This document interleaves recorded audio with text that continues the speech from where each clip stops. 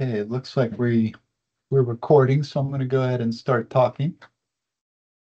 Um, One thing to note is that I've put some placeholders for volunteers for next week, and I don't think I've had any volunteers, but I would like some.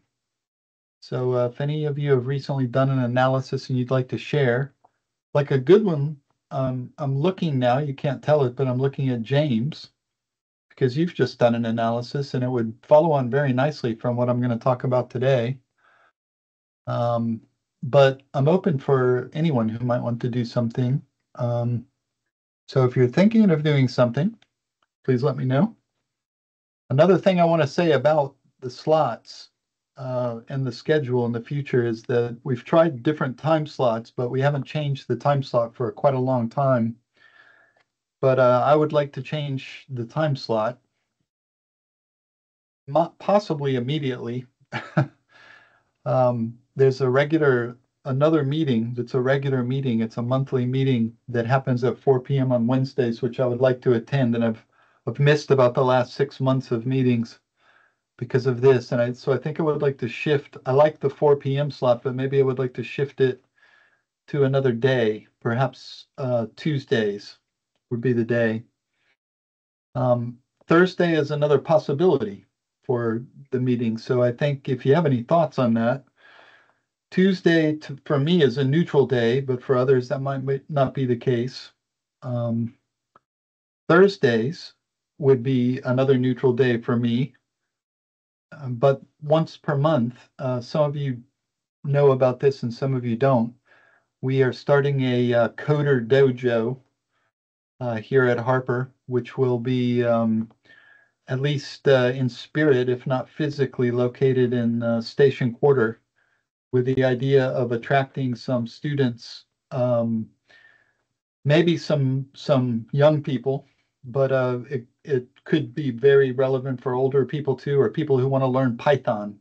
We'll be doing that on Thursdays during that approximately 4 to 5 p.m. slot once per month. And so Thursday might be a good day to move it to because it would overlap with the Coder Dojo. And the first meeting for the Coder Dojo will be in about a month, and I'll keep mentioning that in here. Now, for these, I've caught up with keeping track of the last couple of meetings. It occurred to me that we had this puzzle day activity quite a long time ago now, weeks ago, before we took a little break for the summer. And I never released the solution to it. So if people want to go through the solution, maybe I would do that at a different meeting. Maybe that would be a good meeting for next time. But for today, we're going to do random forest. And I've got two links here. One is some slides. I'm just going to go through a brief set of slides. And the second link is a tutorial. Now, I've tried something a little bit different today. Often I'm talking and I'm showing code and doing live coding in our studio to everybody. But today I've tried a new hot off the presses Quarto add-on. Quarto, remember, is that markdown package for R that works well with live Python and works well with live R code for building reports and web pages and presentations and everything else. And it's sort of superseded all other productivity tools where I use R code for me personally. And it's really popular with other people too. And they've come out with a new add-on that we're going to test drive today. So you'll have a chance to interact with some code, and I will demonstrate this. So I've created a web page, an interactive web page with Quarto. And it's called Quarto Live, and we'll try that out together. But first, I'm going to go through these slides. If you like to follow along, you can just download them and open them. I'm just testing that works just fine here. And the slides will be very short today, and we'll try to spend most of the time in the tutorial. Just going to reverse my display settings. There we go. So we're talking about random forests. I know some of you have heard of and know all about random forest, and this might be a new topic for some of you. So like usual, I haven't made any assumptions about your background. This is a basic introduction. Random forests is a machine learning technique that it is mind-blowing in what you can do with it, how powerful it is, and how easy it is to use. There are a lot of subtleties in it. It's been around for quite a long time now, which I'll show you some reading material when we get to the tutorial. It's been around for about a little more than 20 years. Sadly, I vividly remember when the paper came out describing random forest, and I read it as a PhD student, and I remember discussing it, and it was very mind-blowing to us all. And you could request from the author the source code, which was written in Fortran, to get it, and somebody in our department had gotten that, so we all ran it ourselves, and we're using it the year it came out. Since then, there has not been a revolution on it. It was such a brilliant idea that it has become a ubiquitously used and very popular method in statistics. And one of the things I want to do today is just demonstrate an example with a couple of trivial examples, but one real research example, which I'll show you in these slides. But to describe to you why you would use random forest, when you would use it, and ultimately how you use it in R. So that's what we're going to do. This is an official picture of, I believe it's a picture of that the author's uh, relative, a young relative, drew representing random forest. But first, the story about a data set. I want to tell you a little bit about a way that I use random forest quite a lot in my own work. I use it to do one particular thing quite frequently, although it is good for several different things, and I'll describe those things to you in in this meeting. This data set that I want to tell you about has to do with greenhouse gas estimation. It's a sort of a thing these days, especially on farms, but also for businesses, to estimate how much greenhouse gases are liberated as part of as part of our activities, our human activities, and different endeavors. We do it for different reasons, for reasons of reducing those emissions for the environment, for reasons of reducing the cost of our activities related to these. Um, this particular data set was about farms. It's a project with Carl and some other colleagues here at Harper with ABP Beef. This involves 350 farms that fall into the co-op for beef production for the Anglo Beef Producers Group. Now, this particular data set had a massive amount of predictor variables. 350 farms means that there are 350 rows of data. But the predictor variables, in this case, there were over 500, so more predictor variables than there are rows of data. This is a particularly extreme example of what is referred to as the curse of dimensionality. If you have a lot of predictor variables and you're trying to explain variance in your data set, the more predictor variables you have, the more this is, if you can imagine what this phrase means, in dimensional space, is this, it's the different dimensions within which you can partition that variance. So if you have more variables than you have examples of your dependent variable, you've run out of dimensions. So that's the very most extreme example of the curse of dimensionality. So it's impossible actually conventionally to analyze this data set without something like random forest. The data quality for this data set are lowish, is how I describe it. There is missingness in the data. There are some values for some of the variables that that are not quite right. For example, There are variables where for the amount of greenhouse gases that are created, which might be all of them might be putative dependent variables for this analysis. Some of them have very large negative values that aren't feasible. They wouldn't be feasible on a farm for, in the most extreme cases, for like 10 or 100 years. These are rare. I'm just giving you some examples of why the data quality are low. In other variables, um, where some farms would give exact values for things like the average amount of feed fed to sucklers on the farm, other farms, and there'll be large groups of them, would estimate these numbers. And so um, agronomists have gone out and entered much of this data on behalf of farms, and whether they when they were missing data from the farmers or where an estimate was required, they've entered the same value over and over. So there might be some some variables where 50 farms have exactly the same value, and 50 other farms have exactly the same value as each other, but different from the other 50 farms.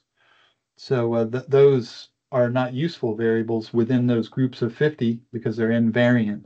And there are lots of things like that. There are some mistakes in the data set too. And the last thing I'll say about that is that in a data set like this, some of the data are entered by the farmers or by the agronomists on behalf of the farmers, or some of them are calculated and output by an algorithm implemented by the company who runs the carbon calculator. It's AgriCalc, by the way, a popular carbon calculator. So we don't necessarily know the difference. We can guess sometimes between the difference, but um, there are examples of wrong and weird values for both of those kinds of sources of data, both the ones calculated by AgriCalc and the ones input by farmers. Now, I mentioned the curse of dimensionality because it's related to one of the main reasons I use random forest. I use it when I've got a data set that has a lot of predictor variables. Um, and I know that I'm subject to the curse of dimensionality. What I will do is I will use random forest to reduce the dimensions objectively. I'll explain how that works, but first I just have defined the curse of dimensionality here. Um, this is when you have a data set and you're adding more features. And you can think of the features as sort of in the jargon of random forest, features are just variables, they're just columns in your data set. I've kind of used the jargon term with the term variables throughout this and the tutorial. I kind of noticed that after a first fashion, but they just mean the same thing. A feature just means a variable. When you add more features, it's adding more of those n dimensions to your analysis, and it just makes it harder for any analysis, any algorithm, whether it's a linear model or whether it's machine learning model, to pick out the patterns. And it gets down to the ridiculous, where if you have a large combination of features, that there might not be any variation in it. So for my data set here, it's 350 variables. You can start to imagine if every variable um, was a continuous variable, once we get up to some number, and the number that we would get to is below 350, because remember we lose degrees of freedom in statistical models. To we would run out of degrees of freedom for any analysis. That's one aspect of the curse of dimensionality. The other thing is that it's related to it is that not only is it just difficult to analyze, but it undermines the strength of your predictions. Yeah, for the reason that we're running out of dimensions and degrees of freedom. So I mentioned that I use random forest in a particular way. I use it for dimension reduction. The link to a paper that explains how to use random forest for dimension reduction on the tutorial, which I'll point out when we get there. But one of the main things that Random Forest does is in the way of an output, and we'll look at this with several examples, is that it ranks the features that are used in your analysis based on their importance in explaining variation. Let me say that again. It's an objective way, if you have a lot of variables, to literally linearly rank and quantify how important they are in making predictions, accurate predictions. And so when you can do that, let's say your analysis, you want to analyze 10 variables, you can just pick the top 10. It's very simple. Or as you'll see, when we look at the curve of importance, one thing that we look for is a shoulder where we might have some higher variables and then a big gap where the importance falls off. And if we have a point where there's a shoulder, it might suggest some number of variables that we can keep and which ones to exclude, where we can capture the greatest amount of data. This is important because it reduces the data set complexity, making your analysis easier. But the real big reason is that it makes it much easier to explain from a scientific standpoint or to people who aren't data scientists or statisticians. So I'm going to briefly go through a real analysis of that data set. When I say brief, I mean I'm really briefly going to go through this. So I want to have time to play with and I hope it works, the interactive tutorial. What we have here is a plot of the predictions arising from the random forest analysis I did. Now, this was looking at one of the measures of CO2 liberation as a function of everything else. There were 328 features or 328 predictor variables here. The little dot notation, some of you will have seen it before, and it literally means if you have a data object and you name a dependent variable, the dot just means everything else. So it's a way of summarizing your formula notation. Now, this particular analysis explained 97% of the variation in our dependent variable. I was surprised that it explained this much, even though we had a lot of features. This is really exceptional. It's such a complicated analysis that it is hard to explain. And on this project, we have had difficulty explaining any of the analyses we've done to the other stakeholders. There are various reasons for that. One is that there is a lot of legitimate complexity and subtlety in the data set, but another real problem is that the stakeholders have already in their mind the answer that they are psychologically prepared to receive, and they're very stubborn about it. Someone else's problem. It's someone else's problem, and I could tell you some funny stories of that, but in the sake of professionality, I will refrain from doing so at this time. But one of the things that really surprised me was that because of the nature of the data set and how I described the missingness and wrongness of some of the data, that it was so accurate. So this is a picture of that accuracy, and let me explain to you what this is a picture of. I mean, first of all, you see that there are a lot of dots and two variables, and that the two variables are very highly correlated. What you see over here is on the y-axis is based on the random forest model with all the variables, is the prediction for a given farm for what its CO2 liberation is based on those 328 features. And what you see on the x-axis is the actual CO2 prediction for that farm. And, we can quantify that. 97% of the variation in the actual CO2 is explained by the model, and the predictions, therefore, are very, very accurate. How do we come up with these predictions? I made as a judgment at the beginning of trying to plan for what I would talk about today, that I wouldn't spend very much time talking about the nuts and bolts of random forest, but we'll digress a little bit here just to explain that the forest in random forest is a metaphor.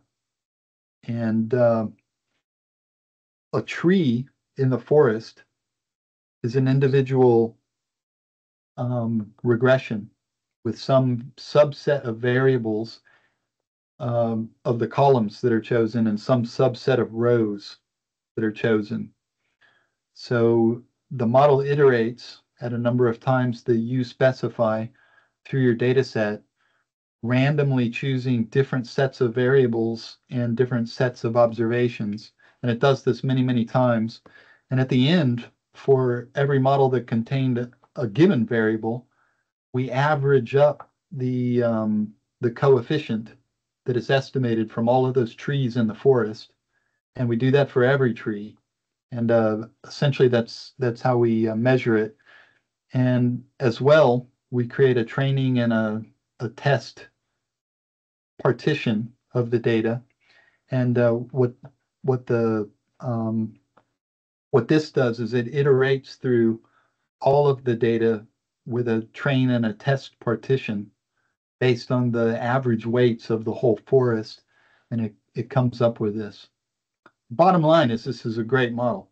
That's the good news. The bad news is it's very complicated because it requires 328 variables to be so accurate. So how do we make sense of that?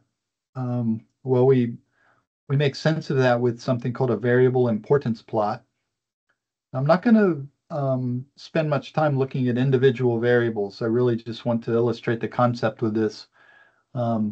Even though, like James and Carl might be really looking at which variables are on this chart, but in essence, this is the top 20 variables out of the 328. And this kind of graph is a kind of graph that I have designed that takes into account two different kinds of measures of importance. And this is a random forest that has a continuous dependent variable. So it's a regression style random forest. And the regression random forests have mean square error, which is explained on average when the model contains a given variable. And so the length of this lollipop stick is the weighted amount of mean square error percentage explained by that variable alone. So the actual scale of it, this isn't the percentage on the x-axis, but the percent MSE. This is a weighted measure, a scaled measure of the percentage of mean square error that's explained. So it's not literally the output total kilograms explains around 12% variance. It's the highest on an arbitrary scale that's about 12 compared to the others. So they're all ranked. This goes down to 328 rows. I'm only going to show you the top 20 here.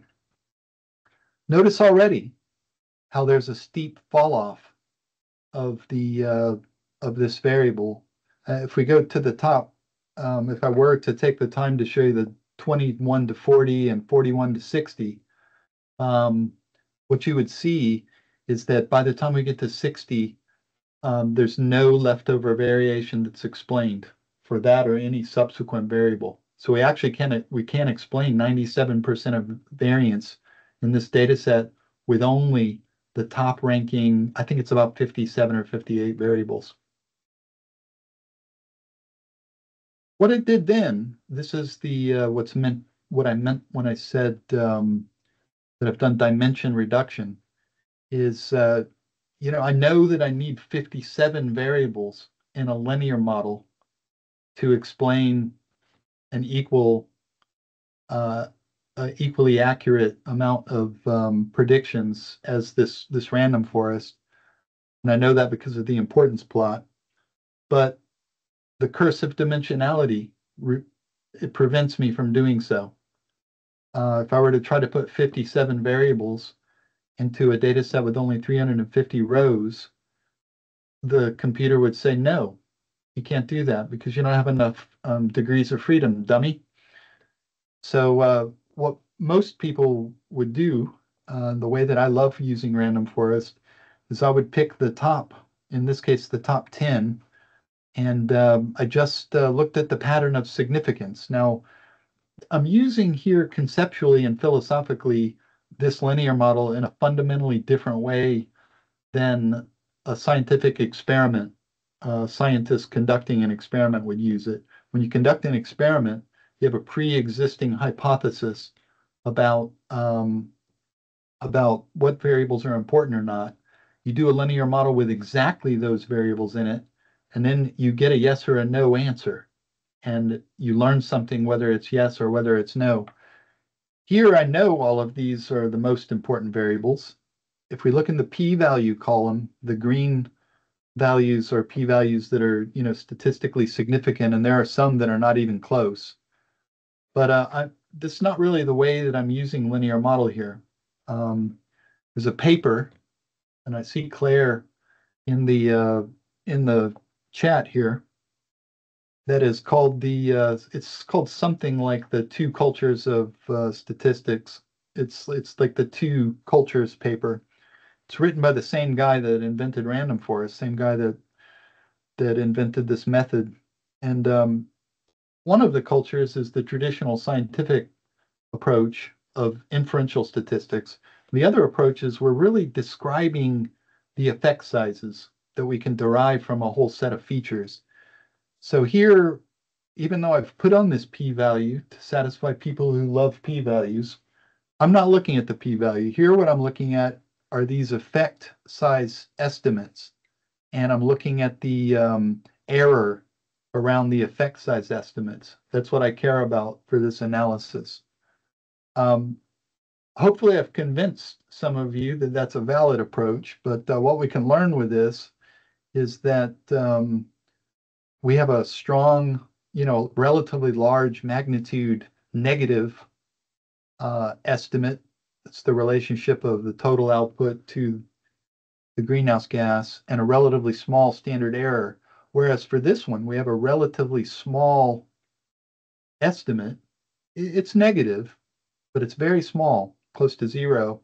And the standard error is relatively large, and it overlaps zero. We multiply the standard error by two, where we expect most of the values to fall in. So that's what I'm looking at. I'm looking at the magnitude of these estimates. And another thing, before I go to the next slide, is that I've performed a transformation on the whole data set, which scaled all of the numeric variables so that they have exactly a mean of zero and exactly a standard deviation of one. And the reason I have done that, the reason I have scaled my variables, a scientist typically wouldn't do that unless under extreme circumstances, because it would make it harder to relate back to the actual scale of the feature, which is of interest. But here, I'm just describing the variation. And by scaling that variable, I can directly compare the magnitude of the estimates, whereas I wouldn't be able to do that if I didn't scale the variables. Now, I've packed a lot of information into this, and I've gone really fast because now I just want to go and open this tutorial. Watch me open it first, and I'll say a few words, and then you guys feel free to try along. And I would actually love to hear if it works or if it doesn't work for you. So I'm just clicking this, and notice there's something happening down here in the lower right. I don't know, it's already flashed off the screen, but it said it was downloading some stuff. I want to say a little bit about the technology first before I go down the tutorial. I've been very impressed with this technology because on a static GitHub page, What I think is happening is that this report is a live report.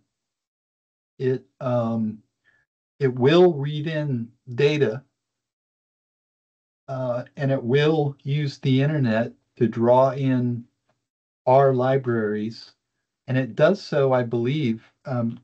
R, I don't know how you guys think about such things or whether you think about them at all, but the statistical software R, most of us use it with a different piece of software, an IDE called R Studio.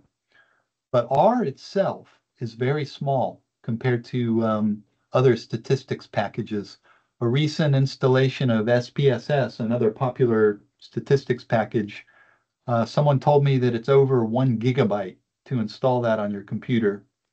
And R is still around 100 megabytes or a bit less to install on your computer and has far more functionality than SPSS. So it's very, very small by modern standards for software. Turns out it's small enough that it's also small by modern web page features. So if you've been to a web page and it downloads a video and there's a lag and some pop-up windows and all this stuff. This is the kind of stuff that, oh, one, it really angers me. I hate using web pages like that, and I block them and use pop-up blockers and stuff like that when I can. But I hate that part of the web.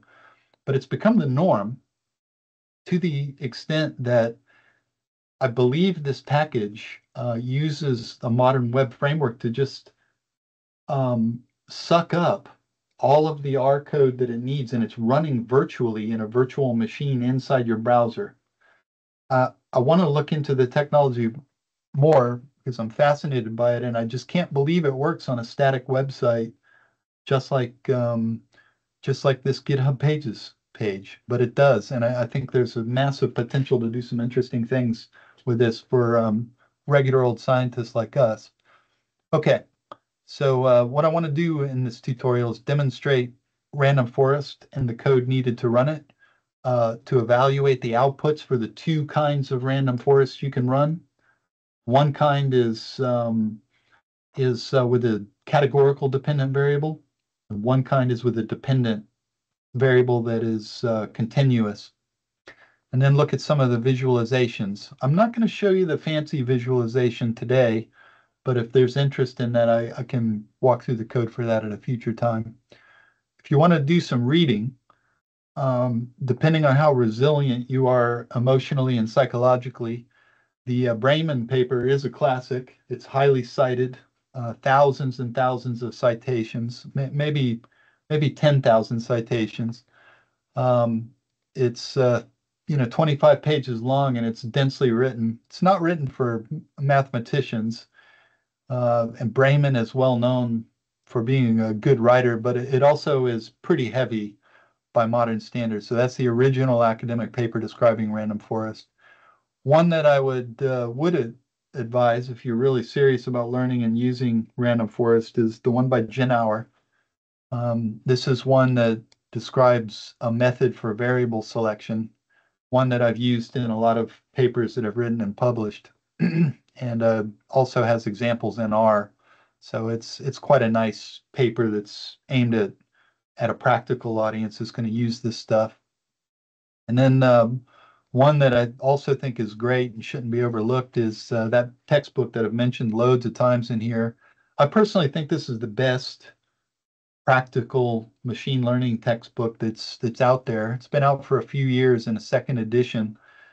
This is the R version, but they also have a Python version of it. I use it to teach the statistical methods in machine learning class here at Harper. And the one that you should focus on if you're interested in random forest is the book on the section on trees and tree-like models. It's chapter 8, and they have lots of examples, and it's quite a good one with exercise questions and lots of code. And if you're learning Python or something, they have a version of this book in Python as well. But the best thing about it is that if you just Google the book title and the author on James's website, they have They have free PDF versions you can just download with all the code and everything too. Okay, so why do we use random forest? Just to reiterate myself, there's two principles that we use. We're either going to describe a large data set, which is the way that I use it often, for as part of describing which variables are important for dimension reduction, or we're going to use it as a model of itself to make predictions. We could use it to make predictions very, very accurately, as I showed you in the talk with that example data set. Dependent variable can be either categoric or numeric. Another thing I haven't mentioned yet is that we're free. I'm not going to go into all the technical reasons why, but we are free from parametric assumptions when we use random forest. It's a non-parametric method. The reasons for that are partly that it's descriptive and non-inferential, partly that it does randomization to come up with estimates that are used to weight the different feature estimates for the random forest. Um, and like I said, dimension reduction is my use case where I use it a lot. Okay, so we're just going to go through a simple classification where the dependent variable is a category. So I'm going to use the famous iris data set. I thought to mention the paper where the iris data set is coming from. It's one of the built-in data sets from R. R.A. Fisher used it to describe principal component analysis in an application to morphometric analysis for species identification. The data set is actually an older data set that was published by someone called Anderson. I thought when I put this citation in that I would just explain the annals of eugenics here as well. I thought I would just say something about that because there, R.A. Fisher lived in a time when the social concept of eugenics, the racist social concept of eugenics, was a real thing. It was, as far as I understand the history of it, which is not very far, it was essentially popularized here in Britain, but also a lot of scientists were implicated because there was a scientific basis um, for what racists then went and popularized, where scientists were interested in animal populations and plant populations, the sources of genetic variation that led to the sources of phenotypic variation. And R.A. Fisher was one of those people that developed a lot of those tools. There are some scientists, let me name one of them, a famous one, who's a relative of Charles Darwin. God, his name has just popped out of my head. Galton, Francis Galton. So Galton invented the phrase regression and also was a statistician. He was a bit older than Fisher. Now, Galton was a eugenicist, and Galton was a well-known racist. He really believed in purging society from weak genes and things like that. And he's gone down in history as a besmirched and tainted individual, and rightly so. R.A. Fisher has been drawn into that, partly because he was the editor of the Annals of Eugenics. But there has been academic research that has exonerated R.A. Fisher of being a social racist, even though he studied the science of eugenics. And that's a long way of saying that I think it's important to recognize Fisher and not to just cancel him because he has been exonerated by historians of being socially racist, even though he was the editor of a journal called the Annals of Eugenics. Now, having said all of that, that's a very, very long explanation for why there used to be many, many examples around the web of the IRIS data set. And the IRIS data set itself has been canceled because of its connection to R.A. Fisher, and it was replaced by a penguin data set that doesn't have any eugenics overtones. That's a very long way of saying that I'm still supporting Fisher. Okay, So the iris data set, what is it? It's a data set with 5 columns. It's got 3 species of iris. Everybody who does this kind of work knows this data set very well. There are sepal and petal length and width measurements for each for 50 individuals of each of the 3 species. So there's 150 rows in this data set. Now, if you want to plot this, up here, I've plotted sepal length as a function of sepal width, and I've changed the color by species, and I've used the data for iris, and I've made a little legend that's similar. Now, note that you can edit and run this code. There's a little button there. You can start over, which will load up my code. But if we wanted to do some trivial things to this code, like change the shape of the dots,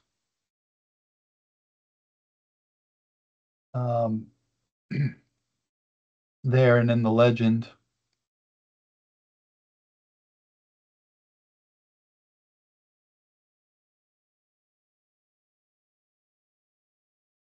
And then run the code 321. We can do that sort of thing with this. So you can play around with this. This is a trivial one to play around with, but maybe we could play around with the random forest one later. And I'm just so impressed at how it works. We can start over as well to get back to the original, so you can't really mess it up. Now we can very easily perform random forest by loading up the library random forest with a capital F. And we call the random forest function. And here, I'm going to call it on the iris data set using species as a dependent variable, using that notation as a function of dot, which uses all the predictors. And then I'm just going to print the outcome of the random forest. Now, this is a classification problem. And for a classification problem, we get out what is called a confusion matrix. That's this part down here. I'm just going to make that a little bit bigger for us to look at it together. Note that there are three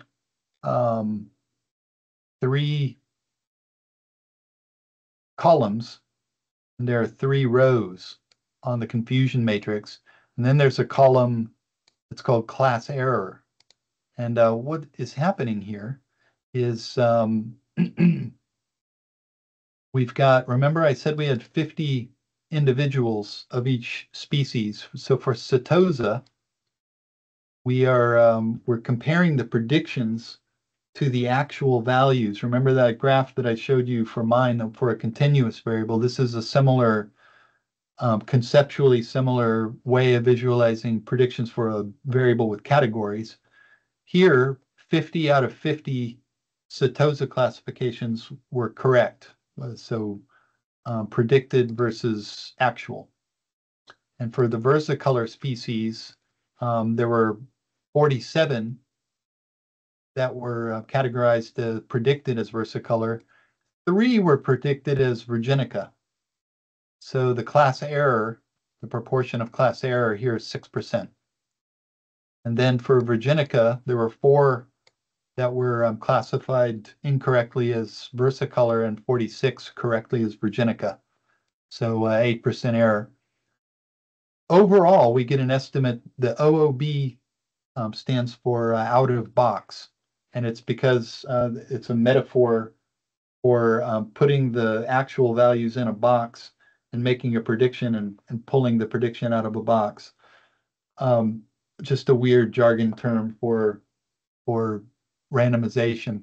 So the out of box estimate of the error rate on average is 4.6%. A couple of other things. I hear it tells us a little about the random forest model we used. And one of the ones that we sometimes want to think of is how many trees you want in your forest. How many trees do you want? Well, the more trees you have, the more stable your average percentages are going to be. But you don't want to run an unnecessarily large amount of trees because one, it's computationally expensive and takes a long time, but two, it doesn't add anything to your model. And actually it can bias the model if you have some variables that are represented more than others. You don't want to pick too few because then your model will be all over the place and it won't be consistent. So the number of trees you pick is there are some algorithms. I'm not going to go into what they are today, but there are ways of picking the variables. And usually by trial and error, when you're developing in a model, you'll run a small number of trees like 500 or 1,000. They'll run fast. And if you have a big data set, much bigger than this one, you'll up the amount of trees until your model is more or less stable, but not go beyond that. Number of variables tried at each split is how the random columns are chosen. The one algorithm, I've never messed around much with the number tried at each split. The default algorithm is the square root of the number of columns or features that you have rounded down. And so the square root of, we have 4 features in this data set, so we would always use 2 at each split. I just want to demonstrate something. If I make this a bit smaller, is if I add into the random forest call in tree equals, let's say 25. So the default is 500. I've just turned that to 25. Let's run the code. So keep an eye on this column and look at what that does to the class error. I'm just going to click and run a few times. 3, 2, 1, 3, 2, 1, 3, 2, 1. I mean, this data set is pretty stable. Just going to change it back to 500 real quick. If we put it up to 500 and we click it a few times, 3, 2, 1, 3, 2, 1, 3, 2, 1, it's not changing very much. And it's just, it has to do with the stability of the averages that you're getting due to randomization. So if we go down here, the way to look at the importance plot, this isn't fancy looking, this is just a default plot. We use the var imp plot with a capital I and a capital P function. We run the code. What we see here is that here I did sepal length and sepal width. And a thing I didn't remark as we were passing is that for Setosa, these circles down here, there's really good separation from these other ones. But for Versicolor and Virginica, for the sepal length and sepal width, man, there's a lot of overlap. You know, we're not going to easily be able to tell these species apart based on these 2 variables. So if we look down here at the importance plot from our model, what we see is that actually petal width and petal length are by far the highest predictors. And you may have noticed when I clicked run the code that these importance estimates shifted just slightly. So if I run the random forest again, and I run the variance importance plot again, just watch these dots, 3, 2, 1. They just shifted a little bit. This is with 500 trees, but the order didn't change. The petals are by far more important than the sepals that I graphed above. This suggests that the petal width and length would be a lot better at separating the species than would the sepal length and width. And if we go down and make the plot like that, so this is just the same code as above, we can see indeed that the separation on these 2 variables is much better than the other one.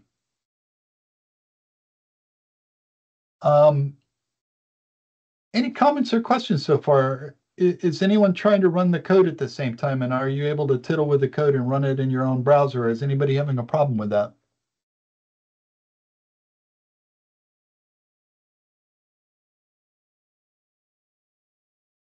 Maybe a works for me in the chat if you've tried it. Works for me, yeah. Works for you, okay? That's good. I'm so excited about this because it seems to be working and is resilient and it's exceedingly easy to implement. So I was hoping that people would say it's working. Good. Thank you. All right, so here's a regression example.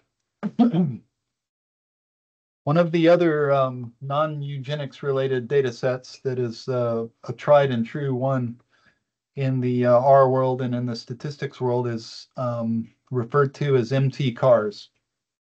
This is one of the built-in data sets in R. There, some of you may, I'm sure most of you know, some of you may not know that there are about 150 or so data sets built into R, all of which are classic data sets. There's actually quite a lot of classic agriculture data sets built in as well. MT cars is one of them that this is kind of a funny data set. It's basically made up of old cars that were sold in the United States. And believe it or not, you can see a Mazda RX-4. I don't know if any of you like cars, but this is the newer version of this car data set, and it's still quite old, as you'll be able to see from the cars that are in the data set if you explore it. It would be fun maybe to ask people if they had any idea what a Datsun 710. Datsun hasn't existed in a while. Does anybody know what Datsun has transmogrified into? Anybody know? It's a Japanese car. Yeah, I actually owned a Datsun a long time ago. It's turned into Nissan or a Hornet or a Valiant. Anyway, these are all old cars. They tend to be very big cars. They tend to have very big engines and terrible gas mileage. What the data set is about is looking at variables that that relate to miles per gallon. This is typical, Carl. Whenever you have an online class, it's like you're preaching to cemetery stones. Miles per gallon, the number of cylinders in the engine, um, the displacement. I think this is probably in cubic centimeters. Um, the I almost said hit points, the horsepower, the what is this is something to do with the differential ratio of the rear axle. I can't remember what that one is. We can look it up in a second and we can test how resilient this code is. The weight, and so forth. It goes on. How many carburetors there are in the days that carburetors existed. Okay, so what I wanted to do with this one was I wanted to make some, just to demonstrate, I wanted to make some plots of the raw variables. We have talked in here a few times about plotting if you're going to model in a linear model some sort of let me just make this bigger again so that people can see a little bit better. If we're going to model in a linear model, I've talked about the importance of plotting the raw data, but also plotting the marginal values of yeah, Dotson is way before your time. um, Plotting the marginal values of from the linear model of individual variables, the marginal values taking into account the variation that's explained by all the other variables too. So I just want to go through a simple example here to look at why this is important to think about. Is one, I'm going to create a series of plots that's just the normal plots of the raw data. And second, I'm going to use one of my favorite packages, the VisReg package, plotting marginal effects for a linear model for individual variables. I know some of you, I know I've talked in here about VisReg and I've worked with some of you with it, but I can't recommend it highly enough to really understand your models and your data. So I'm just going to run this code, and then we can look down here. And a thing that's real obvious from the raw data is that in each case, the y-axis variable is the miles per gallon. Now note the scale here. There's some that are only getting 10 miles per gallon. These are probably like a Cadillac. So It's a good car to drive after a war. If anybody gets that reference, please let me know in the chat. But you have to be really old. There's only one or two people that even have a chance. 30 miles per gallon is considered very low by these days. And, the highest inefficiency vehicles in here only come up to 30. But look at this. There's a strong negative relationship between miles per gallon and displacement, miles per gallon and horsepower, miles per gallon and weight. The heavier cars have the worst miles per gallon, the worst mileage. The highest horsepower cars have the worst mileage, and the highest displacement, the engine size, have the worst mileage. That's not surprising. But let's look at the marginal effects. I actually see quite a different picture here for one of the variables where there are other variables, obviously, that influence the straightforward effect of displacement. And this is a complication for interpretation. And what random forest should do is it still should pick out this strong negative relationship for displacement. But for interpretation, we would really have to dig a little deeper in this for multivariate models to understand what's going on. This is probably caused by displacement being strongly correlated to some of these other variables, like the size of your engine is probably very strongly positively correlated to the horsepower of your engine. And let's just test the old code here. We can copy, plot horsepower as a function of displacement, data MT cars, run it. And, it is very strongly positively correlated. So what we're going to do is run random forest on this. And this time I'm going to set a seed. Haven't mentioned this before. Because there's randomization in terms of selecting which columns and which rows to do. If you use the set.seed function, you can set the kernel of that randomization. I don't know if some of you know about this. We've talked about it in here before, but it turns out that if you have a number, making a string of random numbers after a given number, we've cracked that algorithm. We know how to do that, and we've known how to do it for pretty well for quite a long time. But choosing that first number is actually making it random is a very, very hard problem that hasn't been solved in computer science. And so we have algorithms to set a seed for that first number and then to create a pseudo random, very similar to random sequence after that number. And like in modern computer systems, one method of setting the seed, it's different on different computing systems, is to choose the number of seconds that have elapsed since January 1st, 1970. In Linux, that's how it happens. In Windows, I have no idea. Or you can manually set the seed and run a random forest. So if we want to be able to replicate our results every time, get exactly the same answer, we have to set a seed. If I run this, here I've set the trees to 1,000. MT cars, MPG is a function of everything. Some other things I'm not going to mention, and we look at the fit. Now the fit looks different for a regression model. Here, instead of getting a confusion matrix, we get the percent of variance explained. I've just heard the tolling of the bell, which means we're out of time, which is fortuitous because we're right at the end.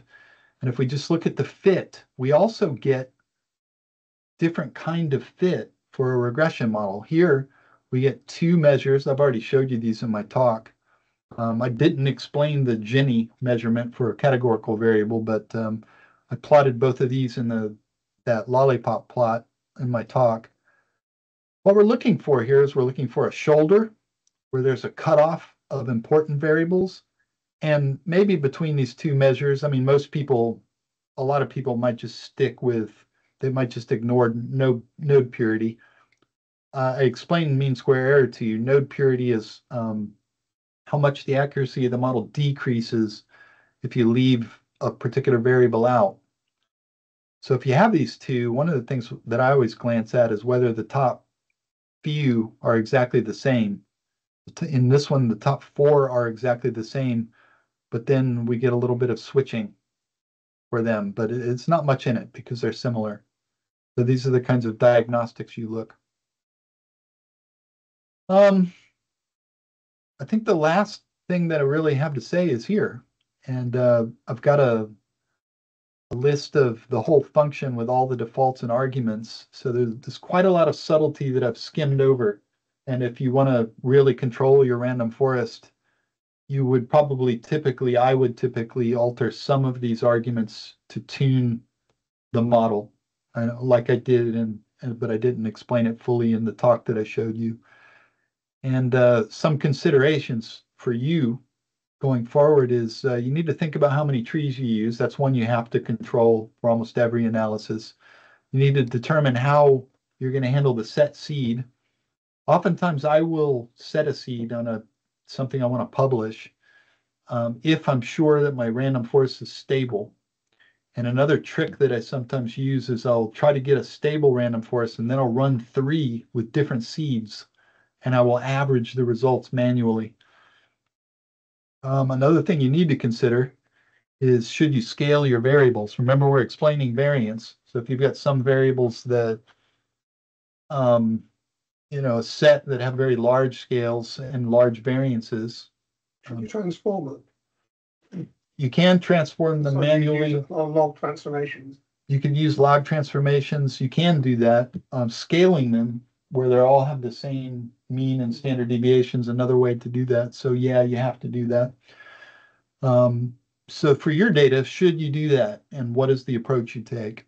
Another one I haven't gone into, but a very common method in this, if you're really, really digging in, is to create new features, new variables from your existing variables. One that I do all the time, haven't done it on the beef data set yet, but we even did talk about it a little bit today in our talk. But if I have a very skewed variable, let's say, and maybe a lot of zeros in a data set, maybe instead of having a numeric variable that scales from 0 to 100,000, we could log transform it or do something else. But another trick that I use very frequently is I'll just say, right, I have one category of variables that's 0 and one category that's above 0. So when I do that, if I were to do that, it would be called feature creation.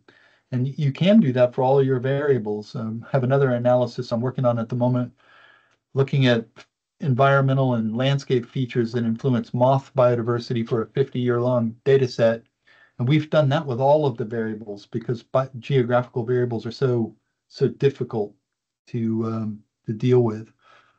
How do you deal with missingness? I did not, I mentioned that was a problem in my beef data set, but I didn't mention that random forest doesn't deal with missing variables. You can't analyze a data set that has any missing variables in it. So you can instruct it. Its default is to fail if there's any missing variables. You can instruct it to ignore missing variables, in which case it'll drop those rows that have missing variables for each tree. That can produce bias if you have some variables that are missing more than others.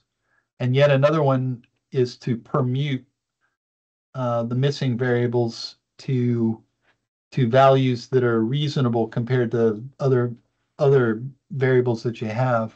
So you have to almost always with real data sets, you have to deal with that.